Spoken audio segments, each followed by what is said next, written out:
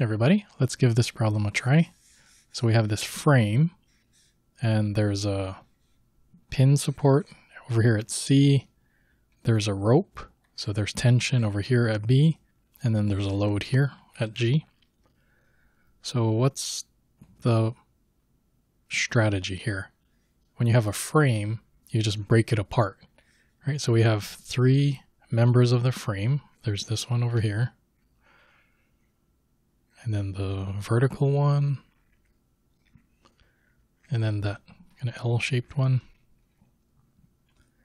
Okay, and then there's point B, E, F, and G. And then over here, this is E, and then there's D, C, there's D over here, F over here. Okay, so this has kind of 4 points. There are forces acting at 4 different points. There are forces acting at 3 different points. This one has forces acting at 2 different points, which makes this a 2-force member, right? Because whatever is happening here at point F, let's say the forces are like this, over here, they have to be equal and opposite. Has to be, right? This force has to be equal and opposite this. Otherwise, the entire part will accelerate vertically, right? This force has to be equal and opposite to this one. Otherwise, the part will accelerate horizontally, which means they have to be, the forces, they have to be equal and opposite acting along this line. So it's either like this or like this. Those are the only 2 possibilities. All right, so this is point D. I'll just call this D, and I'll call this D. Okay, which means, right, there's point D over here. This has got to be equal and opposite to this by Newton's third law. So D. And then C right here. This, that's here, which is here. So the force here has to be equal and opposite this one. Right, because that's the same pin right there. D. Okay, and then, oh, what is this angle right here? I'll just call it theta. That's got to be arctangent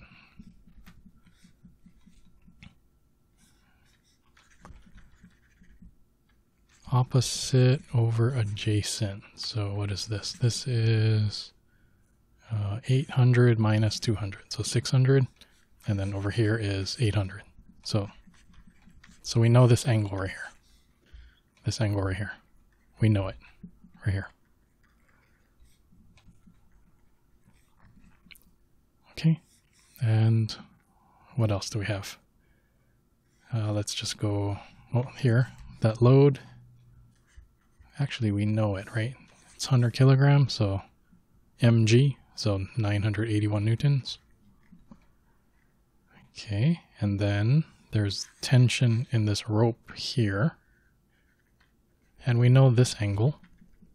I'll just call it phi, right here.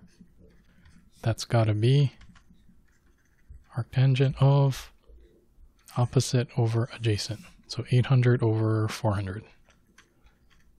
Okay, so we know that angle as well. And what else do we have? There's a pin here at E. So here, I'll just decompose it into, if I pick coordinates like this, I'll decompose the reaction at E into X and Y components. There. And then see this pin here, that's here and here. Right? So whichever way I drew it here, it's got to be equal and opposite here. Right? Okay, what am I missing? Oh, right here. C, right here. So I'm going to decompose this into X and Y components. Oh, C, right? And there we go. We got everything, I think, right? Okay. So that's the strategy, right? Break it apart. So I broke it into these 3. Let me move them around. Okay, so space them out a little bit. right, so we got the three members of the frame.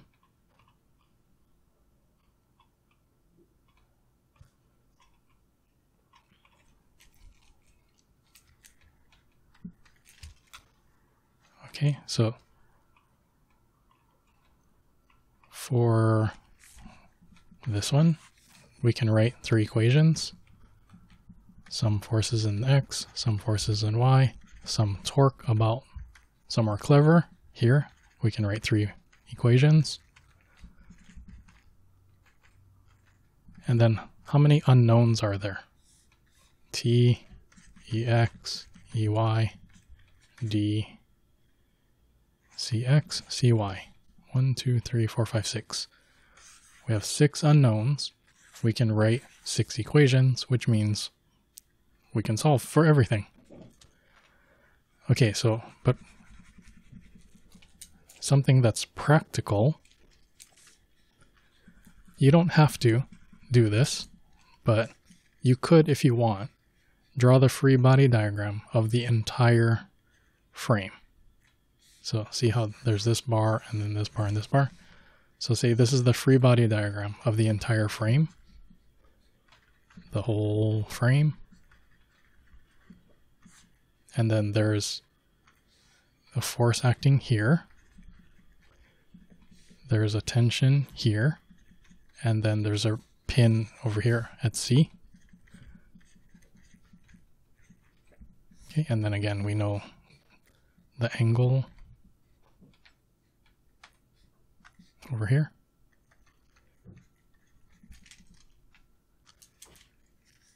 Okay, so again, you don't have to do this because already, right, we have 3 equations here, 3 equations here. So we have enough equations for the number of unknowns, but I think this step arguably makes it simpler because let's say we write 3 equations. Let's give it a try. So x direction, there's this minus t cosine phi plus cx equals 0. Y direction, minus t sine phi cy minus the load over here. Okay, and then let's sum torque about somewhere clever. If I sum torque about here, there will be torque due to cx and cy and this. So there will be 2 unknowns. If I sum torque about here, then there will be torque due to this and this and this. There will be 3 unknowns. If I sum torque about here, then there's torque from this and this. So there would only be 1 unknown.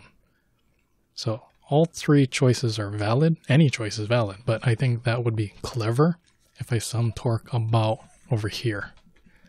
All right, so torque about here. Let's see, the lever arm from here to here is 1.2 meters. So 1.2 meters times 981, and that would create a torque clockwise, which is actually in the, this way would be Z out of the page. So that would be, the torque from this would actually be in the negative Z direction. So negative. And then let's say if you split T into components like this, then the horizontal component would be cosine because it would be adjacent to the angle. And this one would be opposite the angle. Okay, so if I split it up like this, maybe it's easier to visualize. Then there's going to be torque from this force, that component. The lever arm is right here, which is 8.8 meters. So 0.8 meters times T cosine phi, and that will cause a torque in the positive Z direction. And then the torque from this, the lever arm is here, which is 0.4 meters.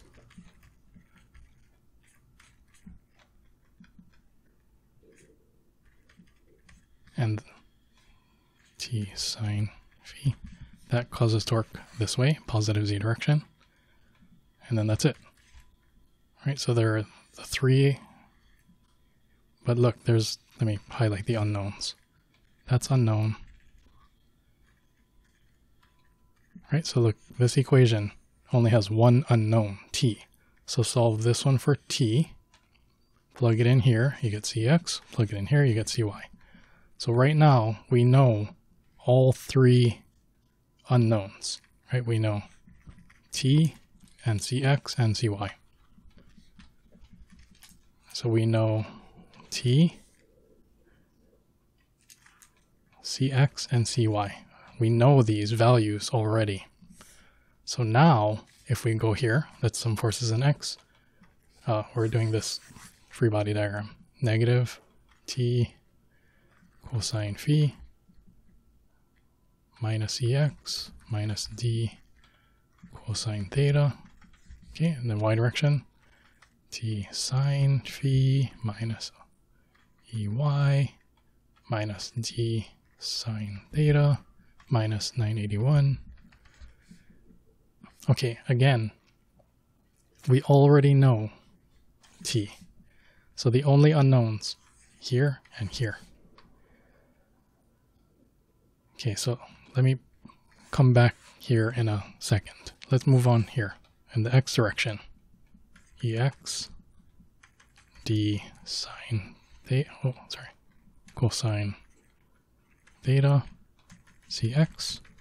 In the y direction, ey plus d sine theta plus cy. Okay, now we already know cx and cy and t.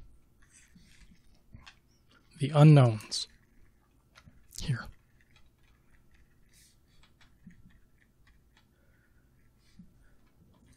Okay, so let's be clever about which point we sum torque.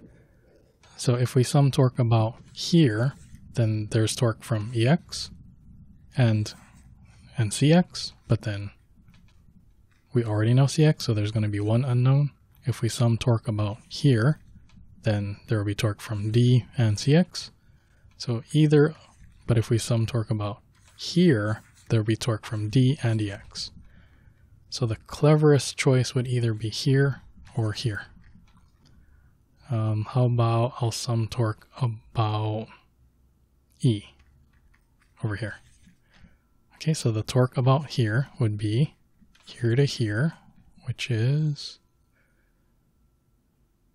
600 millimeters, 0.6 meters times d cosine theta, because only this component provides torque. And then from here to here was 800, so 0.8 times cx, and that's it. Again, we already know cx. We already know this. So look, there's only one unknown, d. So solve this equation for d. Right, so solve for d. Got it. Plug it in here. Then you got ex. Plug it in here. You got ey. And then, right, so we already know d and ex and ey. So we already know this and this and this. So the only unknown left, t. And then we already knew cx, cy, and oh no, we already knew t. So we'd be done actually. Right here. Done. We got everything. All the reactions everywhere. Okay? So keep in mind the method. It's the method that's important. Okay? So keep on practicing. See you on the next video.